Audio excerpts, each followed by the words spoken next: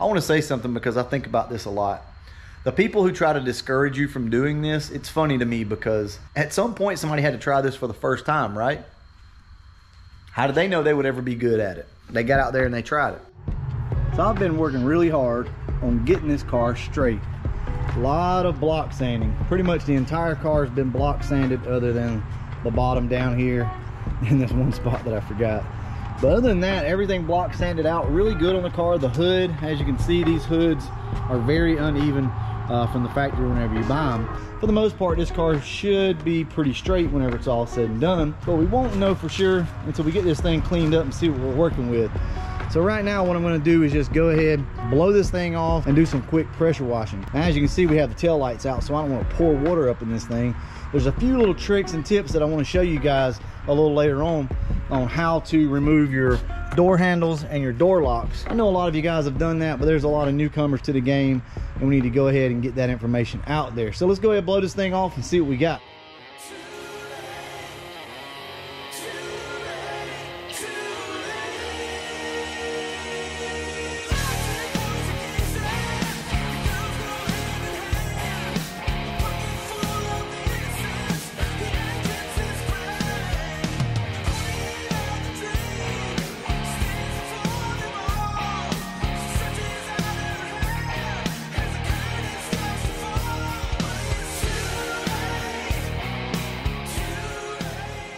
So this is carbonized gray metallic. This is the new Ford color and it is freaking stunning. So what I want to do is just move it around in the different lighting for you guys so that you can see it. But it's just a beautiful color, at least in my opinion anyway. Real quick, I do want to show you some of the other color options that I was looking at. The top color is a Toyota gray. I can't remember the name of it. And the bottom is Porsche Carbon Steel Gray, and it's a very pretty color, but it just didn't turn out the way I wanted it. It looks a little too green for me. It's not really my taste, but just for reference between the two colors, definitely a difference. So I wanted to go with this because this is more of a how can I say this, more like a liquid metal, right? It just transitions and flows. It doesn't have a lot of big flake to get the job done. All right, let's go ahead and get to today's video. A few things that I want to cover because I'm not going to continue with this series of doing body work and things like that. I've actually already done that before, so if you guys would like to, you can go back and check out some of the videos that I did on the Calypso and things like that. There's not a lot of body work left to do to this car. The main issue was right there in the back panel, here and here. I've gotten most of that straightened out. I think we're going to be pretty good. I may need to tweak it a little bit more, but one of the things that I want to talk to you guys about is when to take your car apart. Obviously you guys see all this overspray here and overspray here, and there's even a little bit on the windows. So the reason why I'm not taking the quarter glass out of the car is I was driving it, trying to tune on it, trying to get the car to run as good as I could, and I needed this thing to be functional and go up and down the road. I have new quarter glass. That's the reason why I don't really care so much if those get, you know, a little bit of overspray on them. Now, these windows, I should have honestly went ahead and taped this off, but kind of heat of the moment, I didn't think about it and got overspray on it. Guys, lacquer thinner on a rag will take this off. I prefer to use that method over a clean razor blade because a razor blade will still scratch your windows if you're not careful. So, you know, this is what I recommend. If you're going to be doing body work on your car, think ahead of time. Are you ready to put the car up yet? Like store it away and literally just do body work? If the answer is yes, then go ahead and take your quarter windows out, take your mirrors off, all this stuff off, and get the car stripped down as much as you can. Now, it may be beneficial to you to leave your bumpers and everything on the car so that you can sand it all at one time, or you may prefer to take them off. Either way, it's fine. What will get you though is if you take your car apart too quick and then you realize you need it, right? You realize that, man, it's gonna be a month before I can get the paint, or something's come up and I can't get the boot that I was gonna get, or whatever the case may be. Your car is pretty much in op once you start taking it apart. And a paint job can go on for a long period of time. Like, don't think that you're just gonna probably strip this thing down one weekend and then the next weekend have it ready to paint. Sure, you can do that, but a lot of times it doesn't work that way and you get yourself in a mess. So, like I said, ask yourself the question, am I okay with leaving my car for a month, 2 months possibly, stripped down and not being able to drive it? There again, if the answer is no, leave as much stuff on the car as possible and start taping things off. There's a chance that you'll have to retape your car up to about 3 different times before it's actually finished and ready to paint. And I do recommend, if you're going to be doing body work and sanding and you're going to have things taped off, before you move over into paint, it's best just to go ahead, pull all the tape off and retape it. It doesn't take that long to do, especially if you take your quarter windows out. That's another thing, guys. There's 9mm back here behind these quarter glasses. They're easy to get off. You don't even have to pull the whole interior out of the car. I recommend that you pull those things out, because trust me, you're going to be ahead of the game if you do that. With all that being said, let's go ahead and put some water on this thing and blow all this crap off of it.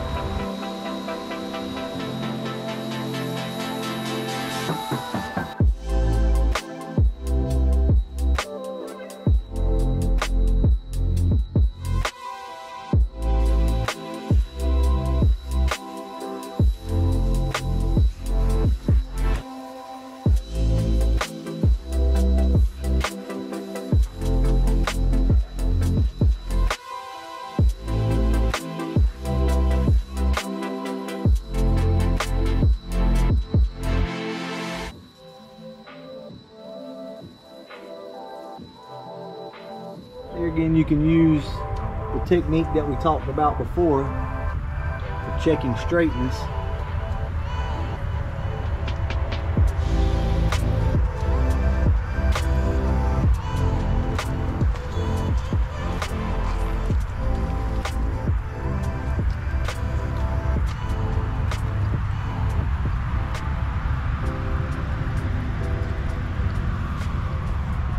So overall, I think the car looks pretty good. I think at this point, the best thing to do is, there again, check to make sure that all the low spots are taken care of. I think there are still a couple. I forgot that I had some filler here, and there's a low spot right here that I need to get. Other than that though, I think the car just needs to be primed and then wet sanded out with some 500 grit, and I think this thing's going to be ready to spray. It should be pretty straight for the most part. So what I'm going to do now is show you guys how to take your door handles out and your door locks. Super easy. Well, I say super easy. The door handles can be a little tricky. So you want to start by obviously removing your door panel.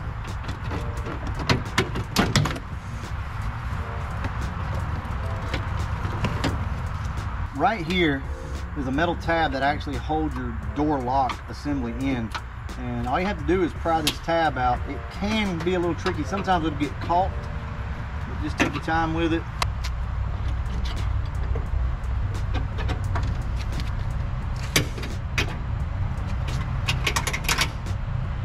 Pull it out like that. So up inside the door here is where the door lock is and the door handle.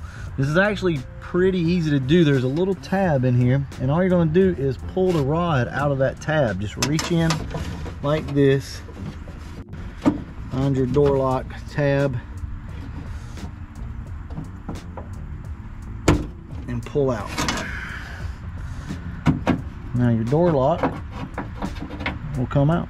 That rod just pops into this slot right here. That's it.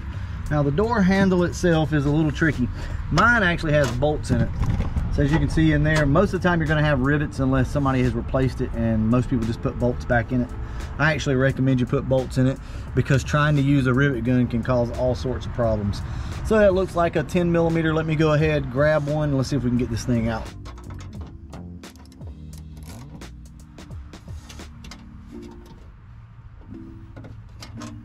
This one's a little more tricky to get to because of the angle. You really need a swivel for this.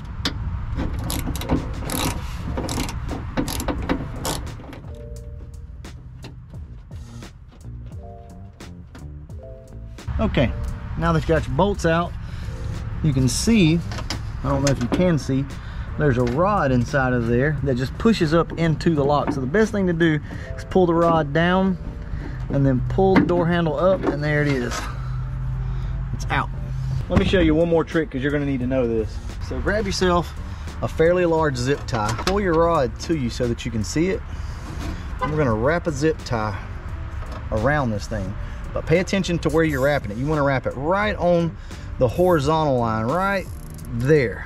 Okay, just like that. Cinch it up tight. Now all you're gonna do is feed it through this hole.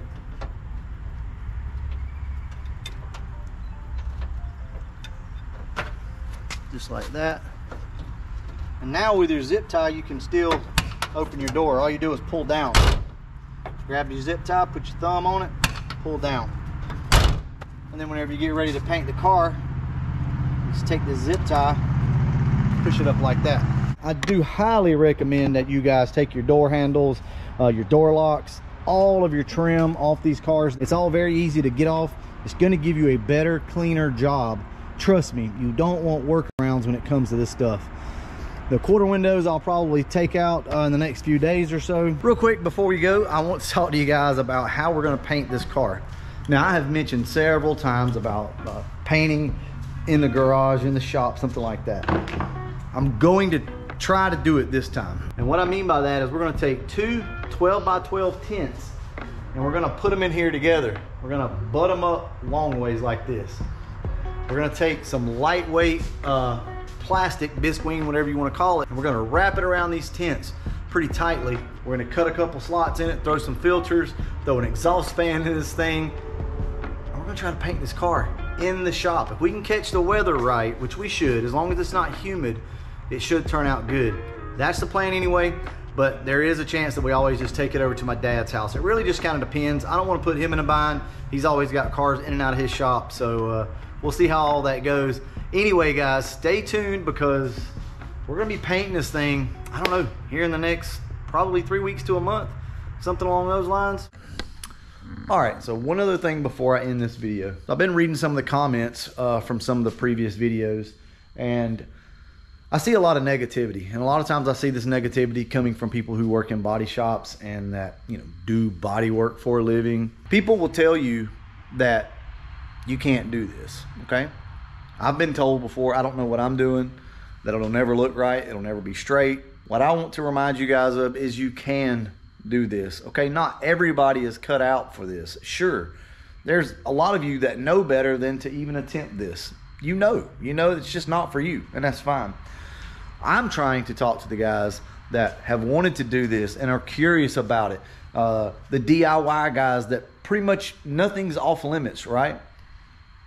This is for you to try. I want to say something because I think about this a lot.